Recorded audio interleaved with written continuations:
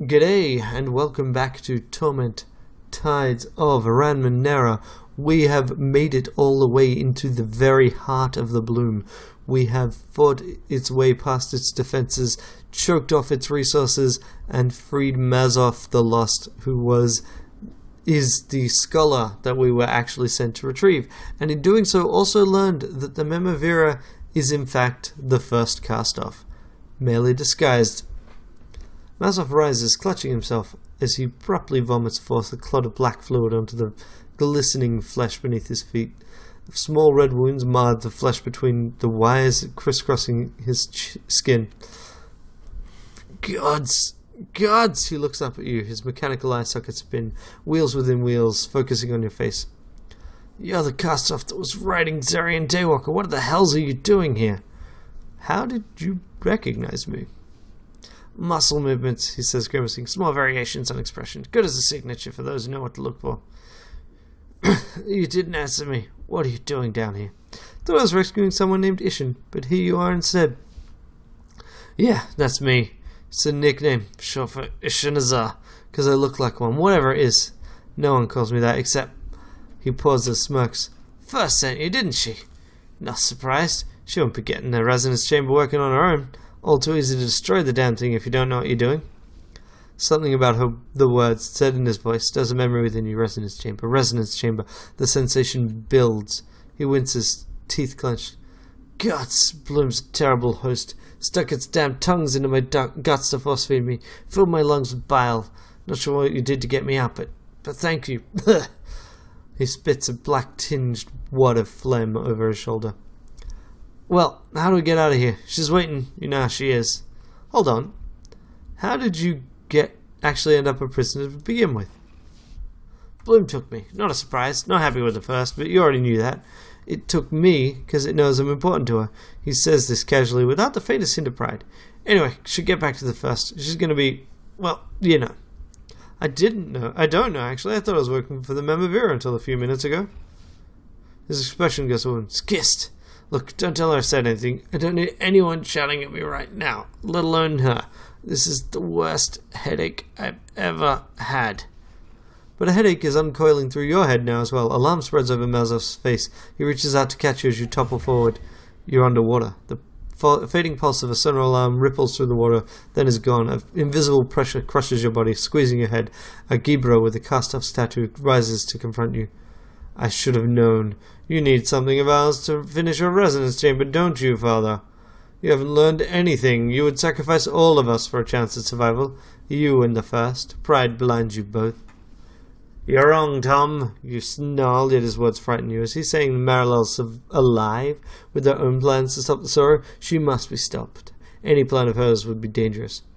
I built the resonance chamber to save us all. It has the power to weaken the Sora. I can kill the creature. A half-truth. The chamber certainly has the power. Who knows if it would be enough to kill. Will you apologize to me then, selfish child? Will you beg my forgiveness? You lie. You always have, says Tom calmly. Though your motives differ, Maralel's plan and yours will have the same end, the destruction of every last cast-off. I will not allow this to happen. He makes a complicated gesture with his fingers, and the pressure in your head increases. Tom's voice grows muffled and fades as your mind, your size consciousness, flees his imprisoned body, abandoning it to the Gibra in favor of a new host. You return to consciousness. Your mouth tastes of seawater, or blood. Light and wet heat bathes the side of your face as the bloom opens a transdimensional portal. You can't be sure where it leads, but it's certainly your only way out. Someone, Mazov, is bracing you, holding you up. You're all right. Mazov, what is the first plan with the chamber? To sever the... Oh, I know. You know what? You should ask her. I don't know enough about what's going on here. Just know there will be enough to free us from the sorrow without sucking us all into someone else's mind. Should be enough. She can't do it without me, though. Best be getting back. Patting you awkwardly, he limps past you into the portal and vanishes. It's only when he's gone that you see the glittering contours of a small object lying where Mazov was standing. A Marecaster. It must have fallen from Mazov's pockets. You wipe the slime from the joints of the machine and add it to your belongings. Frictionless Marecaster. We will totally use that. Right after this. Continue. Alright, so I should go and talk to the Mere-mories. I probably shouldn't hang around in the center of the bloom who hates me. but I'm going to do this anyway. The spherical object is made of an unfamiliar gold-greenish metal. The object seems to be constantly moving, rotating in different directions. But when you hold it, you can't feel the slightest hint of friction. You feel the click and whirl of countless mechanisms moving within the device, generating almost intolerable heat. This Mere-caster is hot to the touch. You feel the click and whirl of countless mechanisms moving beneath your hands. The urge to explore the Mere-caster is as palpable as dust. First, let's have a look at it. The clicking of the mechanisms within the device is a rhythmic thing, like a drumbeat, like soldiers marching in perfect, helpless unison. Alright, let's use it. As your consciousness coalesces, you find yourself in an underground bunker which is shaking from an attack far above. You stand mid-salute in front of a cast-off encased in an articulated metal carapace. It is so skeletal, you doubt he could move without it. You remember his name is Lovak, Paj Rekon's second in command in the endless battle. 3 advisors sit behind him. Lovak shakes his synth-encased head and addresses you. Don't worry about the message, Barakiel. It's been rendered moot. We're just lucky Commander Rekon made it out of Mielavest alive. She missed the destruction of the sanctuary by moments. Wow, this is a recent memory then. A thunderous explosion rocks the bunker, sending everyone staggering. As you can see, we have troubles of our own. Lovak says, getting back to his feet. The changing god's latest ploy has paralyzed the reconciler of truth. Of course, Heaven's rejoinder remains functional, which means we cannot reverse their successes, while they can reverse ours. He leads you to a strategy table showing a 3-dimensional projection of a battlefield across parallel realities. He swipes through several images, all of them showing an army on verge of defeat. We are in more danger now of losing this war than since the first died. I'm afraid I must send you out again, Barakiel. We must save the reconciler. How did the massacre at Mielavest happen? How did the shields come down? I don't know. Maybe the sorrow finally grew strong enough to smash through. Maybe there was a traitor. I've heard nothing. What are the reconciler of truth and Heaven's rejoinder? Again? I guess one of the hazards of dancing so often through realities and times that it plays hell with memory.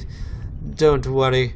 I'll explain it once more. Centuries ago, when the first still lived, she found the reconciler, a machine of the ancient that allowed the user to look at multiple versions of recent events and lock reality onto the one they found they liked best, making it the only reality. With it, she began choosing realities in which we'd won more battles than we'd lost, and quickly drove the changing god to his defeat. To the brink of his defeat, in fact. Until, that is, he acquired his own machine, Heaven's Rejoinder, which can undo the reconciler's realities and make its own. Since then, our war has become one of feint and counterfeint, of competing and collapsing realities, where no battle is ever entirely won or completely lost, and where both sides always look for a final advantage. And it seems as if the Chalcedon, the changing god's general, may have found his advantage at last. With the reconciler sabotaged and the Heaven's Rejoinder well defended, we may never turn the tide. Okay, I'm ready to serve. Excellent. Friends, what are your suggestions? How do we undo what has been done to the reconciler without using the reconciler? A scarred female cast-off in red armor speaks up. I recommend an all-out assault on the position with Heaven's Rejoinder. This will, of course, fail. Will give cover for Barakiel to slip through the paths of the white nest and reach the rejoinder from behind. There she can reset it and destroy it. Then we will be the only one who can change history. A male mutant, exquisitely beautiful except for a second mouth in his throat, speaks. I suggest Barakiel use the reality storm that ravages no man's land to find the reconciler's saboteur. If she can navigate the shifting shard, she can stop the saboteur before he reaches it. This will only return us to status quo, of course, but it will be easier for Barakiel to deal with one man than the deadly white nests. Any other suggestions? I approve either path, as it is you who will face these challenges. I will leave it to you to choose. Tell me more about these white nests. The White Nests are catacombs where the Chalcedon breeds the Strathian war moss, a horrible place. I don't know what the tunnels were originally used for, but now they are a tangled mess of webs and larvae. It's filled with traps, since the energy knows its tunnels are a vulnerable approach, but the real danger is the moths themselves, horrible creatures whose phosphorescent glow withers the flesh and maddens the mind.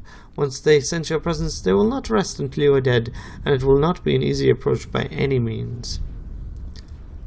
Alright, tell me about the reality stone. We and the Changing God have used the Reconciler of Truth and Heaven's rejoined us so much, and at such cross purposes, that there are places in the no man's land where no single reality holds sway.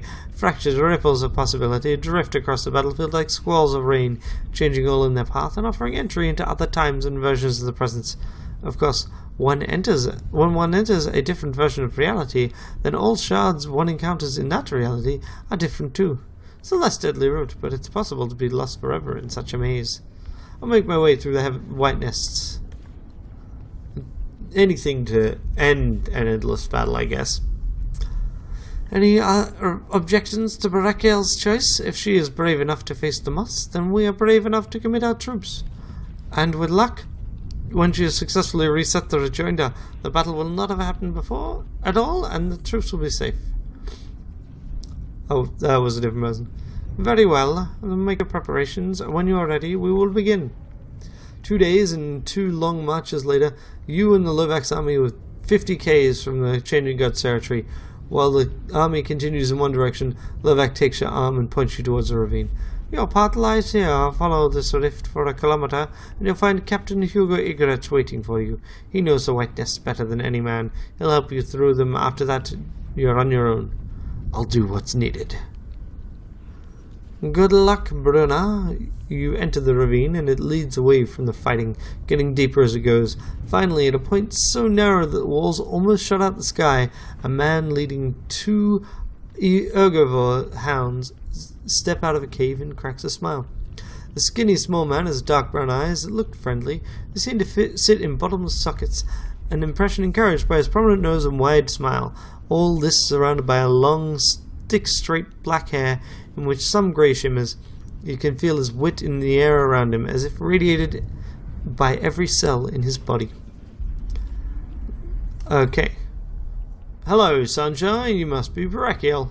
I'm Hugo Igrich. Nests are through here, but before we go in, let me tell you what we're up against. The tunnels are mined at every intersection, sometimes with detonation ciphers, sometimes with plain old explosives. My dogs here can eat energy blasts, but they'll die on regular mines like we will, so it's best to check what we're walking into. Trouble is, the longer we're in here, the more likely the moths are going to find us. So we take too many wrong turns and we're in trouble. You do not want to fight Stratharian war moths. So no shilly-shallying. Right, in we go. So I'm guessing we enter here. So most direct path is forward, left, straight, right, straight, left. That's what I'm thinking. Because I'm thinking we don't want to go in the chamber with the moths. We probably don't want to go in web chambers. We'll deal with the shrooms. We'll deal with the chessboard or whatever it is. We'll deal with the houses. And yeah, this kind of avoids the moth bits. The cave narrows as you enter, then widens against a stone wall with a man-high crack in it. Igrich lets his dogs go through first, then turns sideways and edges through after them. You do the same and find yourself in an L-shaped tunnel with covered in moth silk and bones. Essentially, the place makes your eyes water. So you can go south, you can go west or north. Yes, we're definitely in this corner. We will go north. This room glows green with lighted phosphorescent mushrooms. They grow on everything: the floor, the rocks of tumbles on the from the ceiling, the bodies of soldiers that lie pressed up against the walls as if thrown there. They grow in the open archways that lead from the room north, west, and south. So somewhere hidden among the mushrooms is a trap, but you can't see what kind without testing. Let's determine what kind it is. It contains an explosive mine. Defuse the explosive. Okay, now we go west. The room's towering, echoey space, vaulted ceilings almost lost in the darkness above, grave markers like game pieces on a checkered floor. All are webbed in moth silk. The exits on all 4 walls west, east, northwest, east, and south. You know there's a trap hidden amongst the graves. See what it is. Check what it is. It's an explosive mine. Defuse the explosive, and then we will go west. Okay, we got an intersection. Check the intersection. Enter the room without disarming the cipher because the dog should eat it. Yep, dogs eat it. Fantastic. Cipher was detonated. Thick lot of dust. Go north. This room is collapsed and only held off the ground by a few stone sarcophagi. If you squat down, you can see their exits on north, south, east, and west. But you're going to have to crawl, and you also don't know what kind of trap is here. Check what kind of trap is here. Energy detonation cipher. So we want to go enter the room without disarming the cipher. And then we want to go north. Yep. Except for the muted light, we can see things. We know that there's a trap here. It's unnaturally dark, a constant hiss. Mutterings of treachery. Determine what type of trap. That's fine. Okay, so 4 must show up. We'll have to fight them if we want to survive. So attack. And we will fight them. Remaining must come for us again. We will fight them one more time. And then try to force our way past them and escape, or we can try and fight again. Fighting again has a problem of we really can't do it. Send in the hounds. Poor hounds don't survive. Okay. Defuse the cipher. Go west. Okay. Check the traps. Defuse the trap. Go north. And leave. We've made it. You stumble from the tunnels into a quiet, oppressively hot cavern. The sky above you is filled with towering clouds, and in the distance you can hear the sounds of furious battle. Behind enemy lines, and in the place where the Chalcedon hides, the heavens rejoinder. Unfortunately, it's not here. You look around desperately. It's definitely the place. You've seen it many times on ordnance maps. The massive toad-like machine that's meant to be crouching in the center of the canyon is not where it's meant to be. There's not even any sign it's ever been here. No imprint, no broken ground, nothing. Nor are the men and constructs that are meant to guard it. There's no one and nothing here. Search for the rejoinder. Search more thoroughly for the rejoinder. Search again for the rejoinder. And we got to return to Levac. You retrace your steps through the whiteness and return to Levac's bunker. He greets you with open arms and a smile. Success, my friend, whatever you did. Our reconciler is operational once again, and we've recovered our recent losses. I have told Pudge Reckon of your heroism, and she wants to thank you personally. Go to her now. She is in the Bloom, meeting with the Mere-mories. I believe she has more work for you there. But sir, Heaven's Rejoinder wasn't there. I did nothing. What? Are you joking? Well, if you say it's not, then I believe you. But you must have done something, for we are back to before we were before your sabotage. You want my theory? Your success forced the Chalcedon to revert to a reality where the Reconciler was never touched. You had to give us the Reconciler back in order to keep the Heavens Rejoinder. That's the endless battle for you, mysterious and elliptical. In any event, you acquitted yourself well, deserving of Commander Reckon's summons. Thank you, sir. I'll go to the Bloom now. Thank you, Commander. My regards to... thank you. My regards to the Commander. With a bow, you leave the bunker and make your way to the Xi Drake Roost. There you mount the Drake, and the grooms have saddled for you and fly towards Sega's Cliffs. When you reach it, you bank down into its shadows and land near the living, glistening mountain of flesh that is the Bloom. The guard at the entrance at the nearest orifice tells you the way to the Mere-mories fortress, and after entering and travelling through the Bloom's viscera and ventricles, you reach your gates. Her guards admit you without a word, and you're ushered into an antechamber and told to wait. And from behind the door, you hear the voice of Pudrekin raised in frustration. If the sorrow is strong enough to enter Mielavest, then it's our primary enemy. We must either finish the changing guard quickly, or unite with him to destroy it. A voice you recognize as the Mere-mories answers. You have it reversed, sister. We will use the sorrow to destroy the changing god. All we must do is turn it his way. I am to take this message to the survivor. Should let the monster which killed us walk free, hoping it might strike our enemy first. Why don't you tell them, sister? Why not reveal yourself at last? It isn't the time. She cuts off as she sees you. Who is this? Ah, Barakiel, a loyal blade who you asked me to send for. Seems she's already learned your secret. And she had better be loyal indeed. Barakiel, may I present the first? Our brave leader. So brave, she is hidden from behind my skirts for over 100 years. Enough, Pudge. I ask Commander Reckon to bring me her best. In the coming days we will have need of an agent who will act without flinching. No matter the order. Is that to you, Barakiel, or are you ready to do anything to stop the changing god? And I can just, like, straight up attack her now. I will go with, I am honored to be chosen, but my loyalty is to the commander I've known for all these years. I will do as Pudge orders. Then I shall have to trust that Pudge remains loyal to me, won't I? General, what are your orders for your blade? Barakiel, protect the first and follow our orders in all things. As of now, she is your commander, not I. As the first welcomes you, a force like a fist begins to wrench you back to your own body. The last thing you hear is your new commander saying, "The last child is coming, Barakiel. We must be prepared." Okay, cool. That helps gear us up for that. And let's talk to the abacus.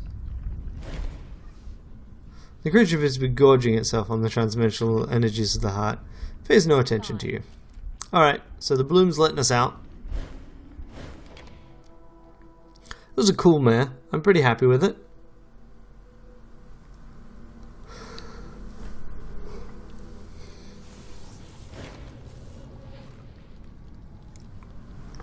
Oh, we're back here.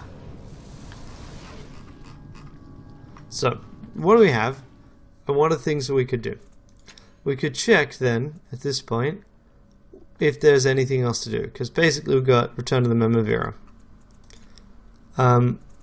And yeah, other things. Preservation of Beauty, not going to do it.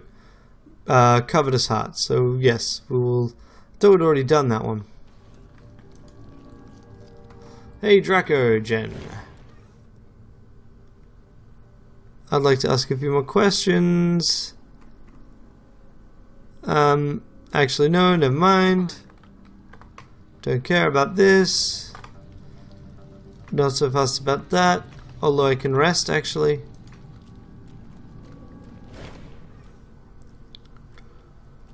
I'd like to sleep here. There we go. We're fully ready to rumble. Alrighty. Also saved the game. This has nothing left for us.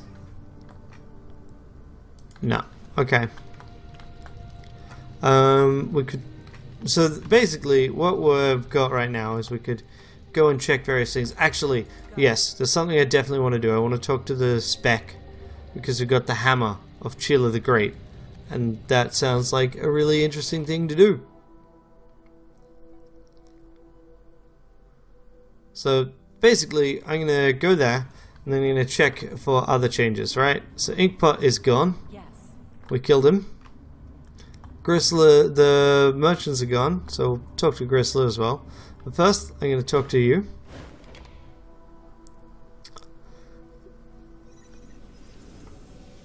Ioksu. How's Angen? The scalpel that bears your mark. I found a power source for it. The scalpel? Where did you find this? This is among the first devices I found to test the bloom. A transdimensional blade that could cut its flesh cleanly and preserve it for study. Yet a thief removed it from my care. An abacus that entered my dwelling and absconded. The technology is old, however. Improvements are possible. For the price of 190 shims, which will cover the cost of imported material, the scalpel can become much more effective, more dangerous. Go for it. Modifications are as follows. Improved power along the blade, though the energy and cost efficiency ratio remain the same, perhaps slightly improved. Sharper edge of the blade, and ergonomic update for human fingers. Fantastic. I don't know why I couldn't talk to you about that before. But let's have a look-see. Oh, I lost the blade as a result. So, yep, all good. Cuts through dimensions, which cuts down on resistances. Wield against phased, and also you can do other things with it. Yes. Yes. I wanted it mostly for cutting through the moors though, and it's done a fine job at that. In fact, okay. Now going and chatting with Chilla the Great. Let's go. The old Mere-mories is still wandering around. That's fine. Can I finally, like, kick off some of these other things?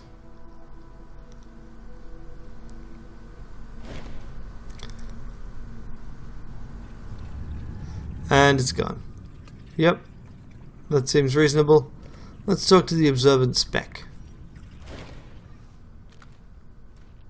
Few have returned alive and whole from the depths, and yet here you are. I never doubted you, Cast-off. I found this hammer outside the Bloom's heart. I think it belonged to Chilla. Her eyes widen. Yes, it is. But she never would have left it behind. Did you see Chilla? Was she there? Can it be? Has she returned? No, she'd have never parted with that. It must be a fake. I saw human bones with silver scales around them. That can't be right. The whisper said she'd come back. The spec's voice is very, very soft, and for the first time you can't hear the chittering of the bloom behind her words. She sways on her feet, trying to steady herself. No. They've lied. How long have they lied? Am I even who I... No. Don't know for sure that she's dead, but if I've learned anything in the bloom... No. I'm going to go with... The bloom's playing games with your mind. Look, reach out with your arms to support her. You gently wrap your arms around the spec's trembling shoulders. She's even tinier and frailer than you realized. Or perhaps she's only become so now. Why would they lie? Why reveal themselves now? What purpose does it serve? Am I the spec? Was I someone else before? Why was the bloom keeping me here? What does it want? Who am I?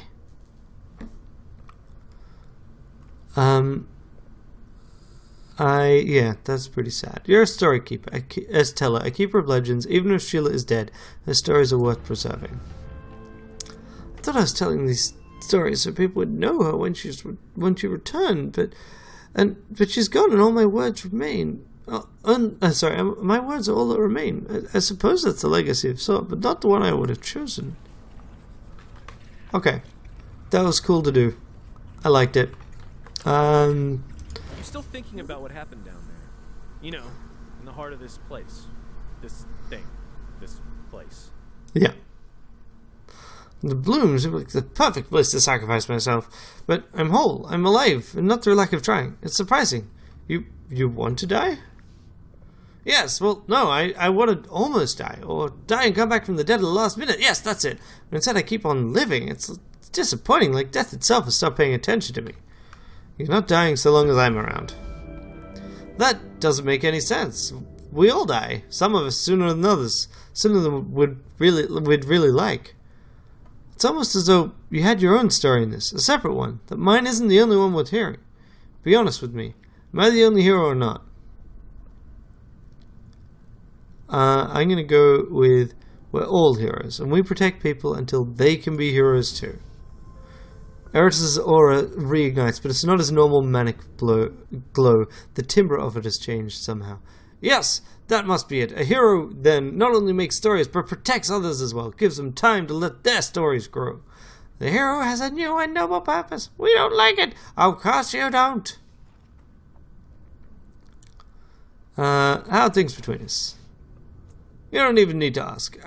I'd think we were twins if we didn't have different parents. I love Eris so much. He's so good. Makina, how you doing? I knew there was a reason I never got along with the Mere-mories. Why she always seemed to be mocking me. It's because she knew who I was. She knew, and she planned her betrayal all along. And she was right next to me. I should have slit her throat. I should have shoved her into a maw. I will slit her throat, even if it's my last act in this world. She's been hiding this long. She must have plans. We need to take that into account. She didn't count on you, I'm sure of it. You're unraveling that skein of lies. She grabs your shirt and pulls you close. She's the creator of our problems. She sent us to the Bloom's heart to be rid of us, because she knew we'd either find Mazov or die. Either way, she comes out ahead, so now we need to change those plans. I have faith in you, kid. You and me, we're gonna stop that bitch. Come on, let's go. How you holding up? I'll stick with you, blah blah blah. Stage. How you holding up? I adore you. I can't say it more simply. Okay. Let's talk about you again. Is there anything else? Nah, never mind. These two, welcome back. Oh, your return. I hope something's wrong with you, by which I mean that we get to treat you, by which I mean, of course, that you're fascinating, just fascinating. I wanted to let you know that Obovich's eye just restored a blind woman's sight. It did? I mean, of course it did. Remarkable. I pity we didn't think to try that with another subject sooner. Indeed, we have nigh unbreakable guarantee on the efficacy of our cures. He turns and whispers to Demeray, they're loud enough you can hear it. That was lucky, was it not? I hoped, but did not know. Now, how can I help you? Can you tell me? No, don't care about these things. Yeah, that's it. Nothing useful. Yep, still here. Where did the merchants go? On their business. Them sour fellas pay well, but that's all the good I got to say for them. I guess I'll be moving on soon. Got enough shins to hold me over for a while. Alright. I need to know about Moors and how they work. Need to know? Moor's the door, see? A living door. Connection between the bloom, somewhere in the bloom and another place. Other place might be around the corner, another world. Need to know? What's she doing here? And does the Mere-mories know about her? Yeah. Okay. And yeah, they all want something. Might be your legs. Cool, cool. Alrighty. Well, that's it. There was nothing else new to find around the place, so we'll end the episode here, and next time round we will head to the Mere-mories fortress to chat with the first. Until next time, have a fantastic day.